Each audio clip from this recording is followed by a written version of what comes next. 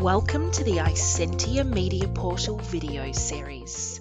This video will give you tips on how to use the search function to find the media items that you're looking for first time. For your convenience, the search toolbar sits in the uppermost area of your screen. Before performing your search, use the date picker to select your preferred date range. You might want to search for coverage from the last month or from a campaign period. The search tool will automatically search the date range you have displayed on screen. Now, just enter the keyword or the phrase you need to search for. As you type, drop-down options automatically appear, letting you choose whether you want to search in your media coverage or in the contacts database. Choosing to search in coverage will lead you to the media items that contain your search term. Here, there will be more options to narrow down your search. You can toggle on and off more criteria to find exactly what you're looking for.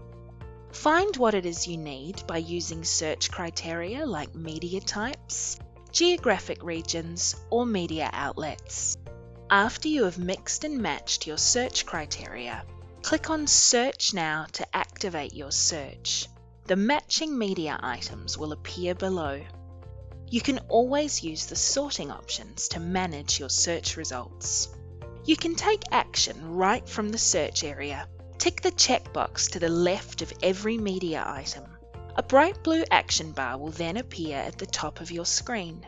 Use these options to export to Excel or to add items to a report or personal folder. If you're planning on reusing your search criteria, you can save your search. Clicking on the Save button will give you the option to create a personal folder.